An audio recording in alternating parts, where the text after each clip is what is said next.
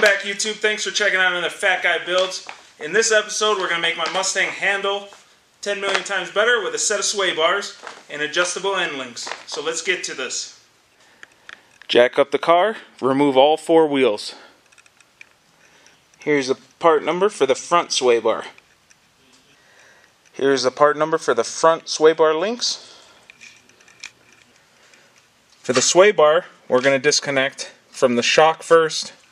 You're going to need an 18 on the nut and an 8mm to hold the front of it. You're going to break the nut loose, and then you just go like this until you get the nut off. For the bottom part of the sway bar, do the same exact thing, and just take the link all the way off, because you need to have it off to get it out of the damn car. For the front sway bar, we need to move the air box out of the way, so if you have a factory one, it's going to be a little different than this one, but more or less, you need to undo your hose, mass airflow sensor plug, harness, and remove the bolt that's over here in this corner by the fender, and then all this should be able to come out. Now you can see that we have access with the air box out to the sway bar mounting bracket. There's two on this side, and obviously two on the passenger side. To get the two on the passenger side, one you go through right next to the head, and you will see it there. The other one, you'll go right here. This is pretty much right next to where your overflow is. You're going to use an extension and a wobbly 18mm. You're going to use a panel popper.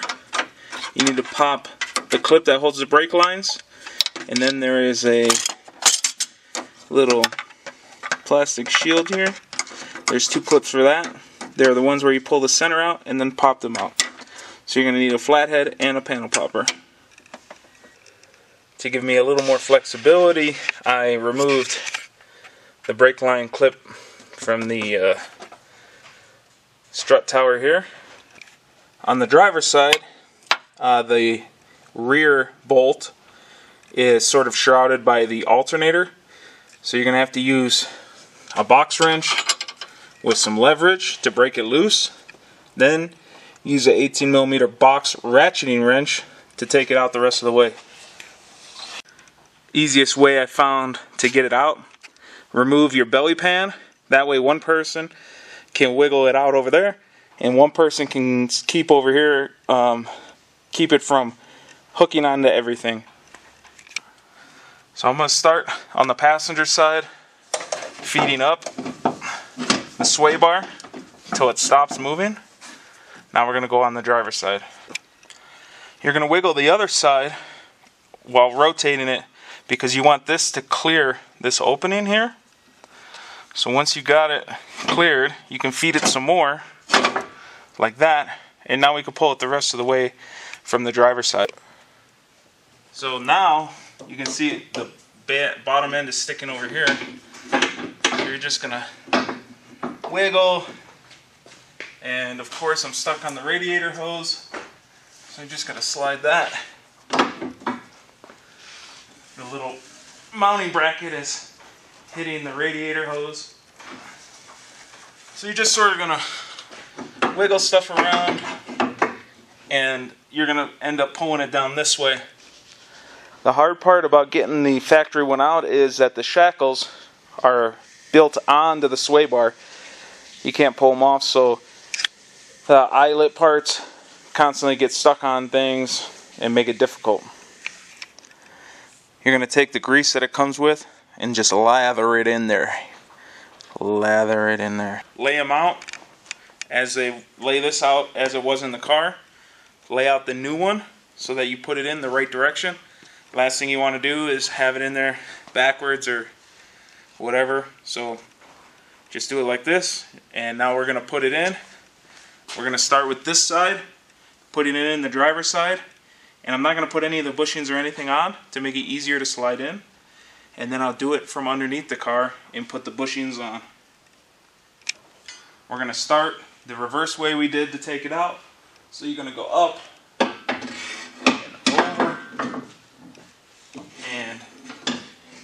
feed it in, like so. Just keep feeding, just keep feeding. When you get on this side, you need to clear get the sway bar where it's roughly the same amount sticking out on both sides. So now I'm going to take the bushing, and I have the split section here. I'm going to reach up, open this split, slide it over the bar. Instead of doing the driver's side from underneath, it was easier to do it from the wheel well, but the passenger side was easier to do from underneath. Now set the shackles on top of the bushings. Hand start all 4 18mm bolts. Just get them in loosely first. I found it's easier to do the rear bolts through the wheel well and do the front bolts through underneath the belly pan area here. I'm going to be running turbos, plus I want the engine bay to be more compact.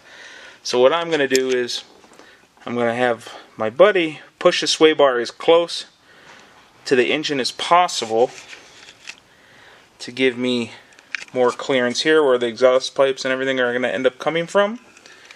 And then I'm going to tighten them down from above, so he's going to be underneath pushing it that way, and then I'm going to tighten down the 4 bolts.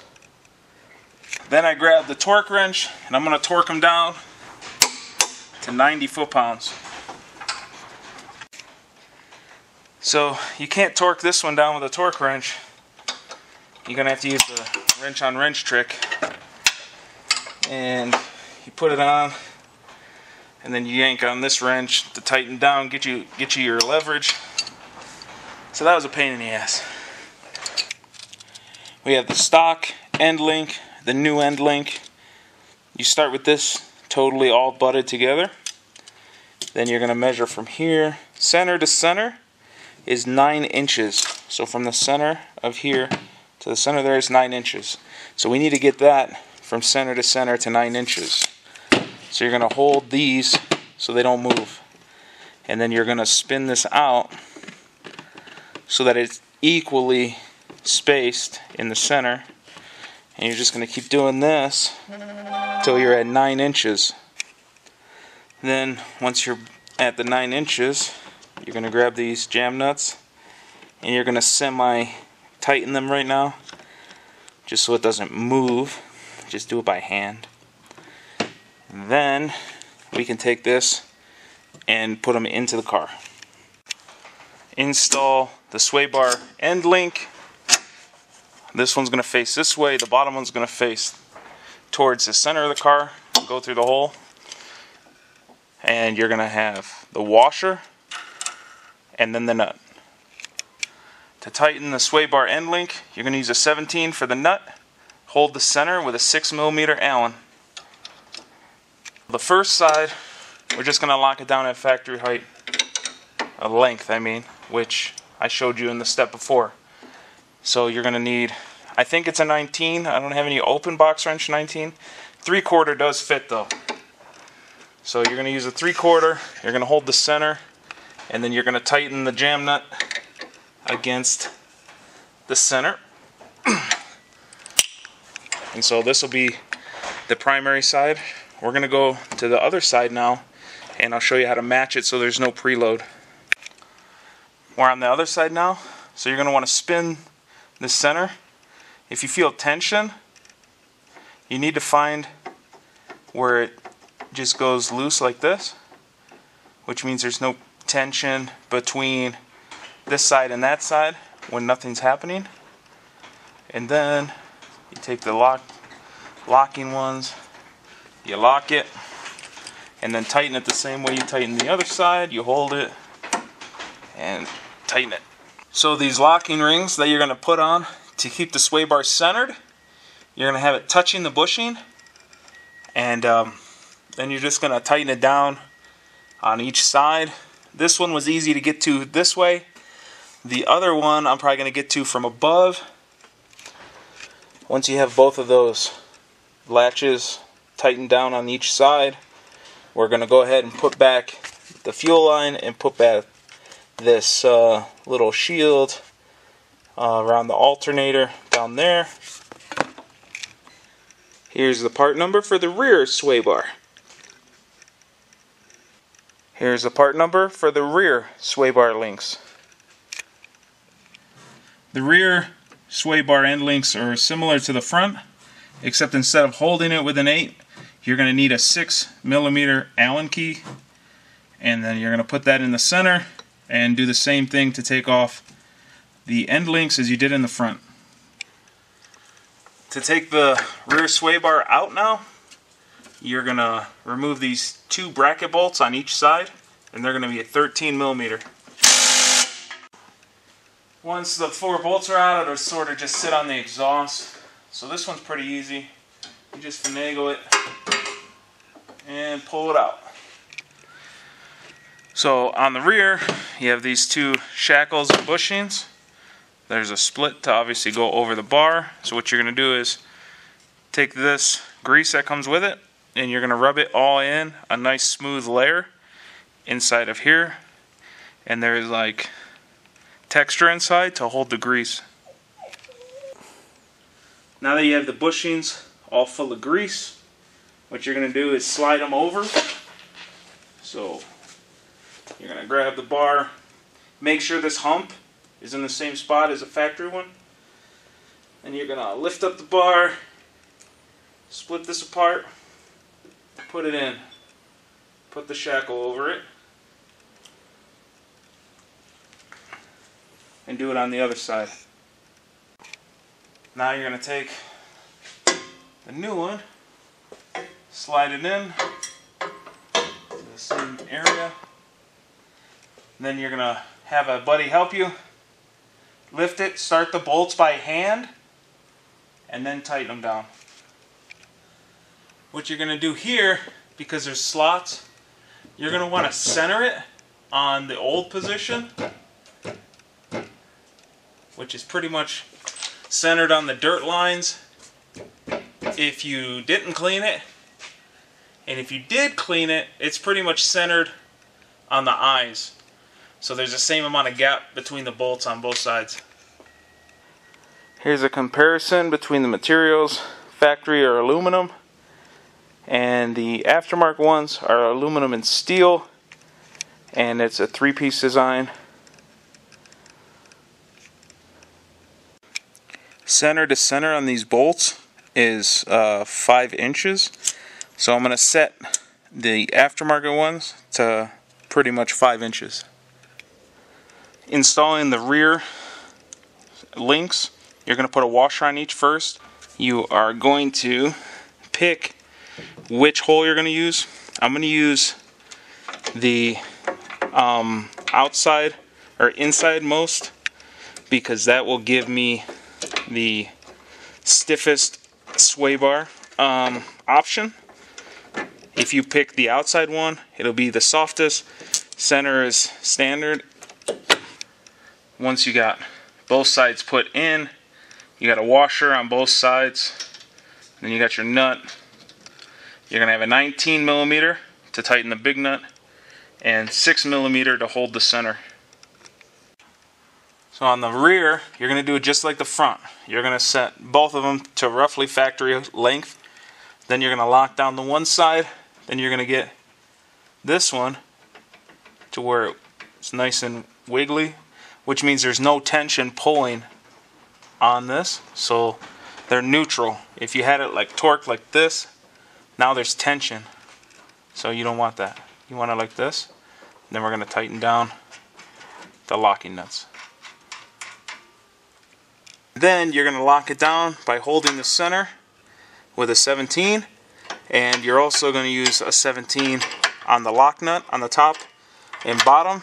So you're going to hold the center and tighten the 2 nuts on the top and bottom and lock everything together. One thing I'm going to have to do now is, this doesn't really line up with anything because it has this notch here. So what I'm going to do, take a angle grinder, grind off this edge here, and then I'm going to put it back.